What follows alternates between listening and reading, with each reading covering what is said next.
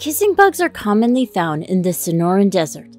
As temperatures warm up, these blood-sucking insects begin to be more active, searching for a new nest or their next meal. As the desert floor heats up, the adults that live in the nests of pack rats will begin to fly, and they fly to objects that attract them, like lights outside of houses or up to windows and doors.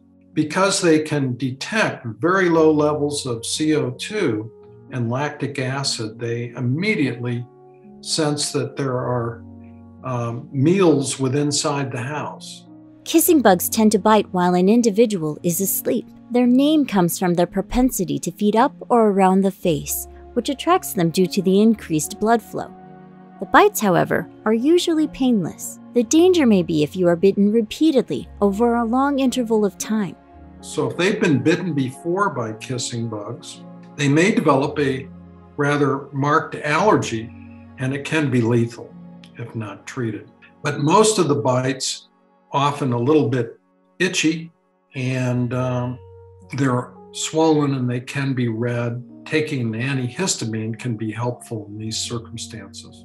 Health experts stress that these bites are not leading to Chagas disease, a potentially life-threatening illness associated with the parasite that lives on kissing bugs.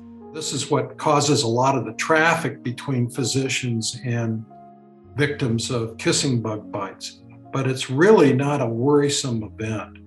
The parasite is in the rectum of the bugs. It's not in their salivary glands, or it isn't transmitted during a bite.